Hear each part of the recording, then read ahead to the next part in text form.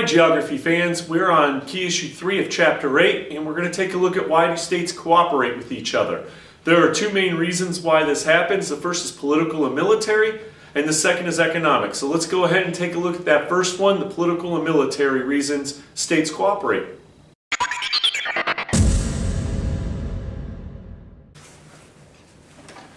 Alright, so let's go ahead and talk about the political and military aspect of countries cooperating.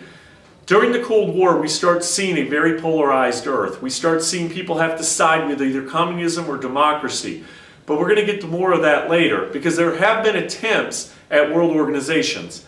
After World War I, European nations wanted to avoid war at all costs. So they created something called the League of Nations. It never was very successful and never really took off, in part because the United States refused to be a member and wanted to remain neutral in world affairs.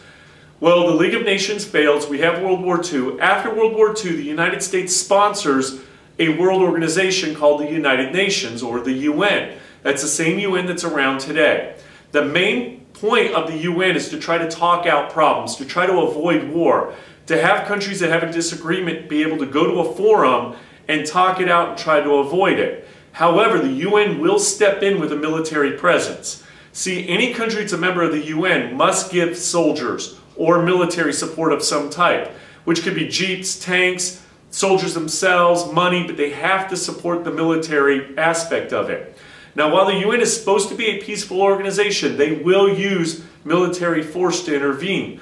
The problem is, many times it's very ineffective, and a lot of times the soldiers are unable to use their weapons so that they don't create a bigger issue. So the UN is a peacekeeping organization, or that's its main attempt, but it will use force when necessary.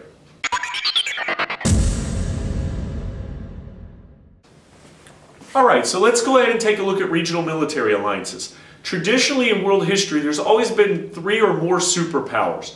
But after World War II, there's really only 2 left, the United States and the Soviet Union. That's it. But they did create a balance of power, because neither side wanted to go to World War III. Well, during this time period, new supranational organizations really start to spring up. We get NATO. And NATO is the United States, Canada, and 14 other European nations. NATO stands for the North Atlantic Treaty Organization. And its goal was to support democracy in that region, to reject communism. Well, with the formation of NATO, the Soviet Union and Poland create something called the Warsaw Pact. Warsaw, the capital of Poland, is where they organized and met at. The Warsaw Pact were Eastern European countries that supported communism. So the entire Earth starts getting split between these two groups. And we start seeing the entire planet get forced to side with either the United States in democracy or the Soviet Union in communism. Now, there were some other organizations brought up in your textbook. One was the Organization of American States. This is an alliance of all countries in North and South America and Central America. All of them aligned together. I think there's about 35. They form the OAS. And another example on top of that was the African Union. And the African Union started forming in the 60s, but in 2002 reformed into the modern day African Union. And this is a group that rejected colonialism, rejected apartheid, and they're trying to support each other in Africa to better their economic status. Another supranational organization is the British Commonwealth. The British Commonwealth includes the members of the UK, Canada, Australia, and many other colonies that are around. So when we look at these organizations, sometimes it's for a military defense or military reason, and other times it's just to have trade negotiations with.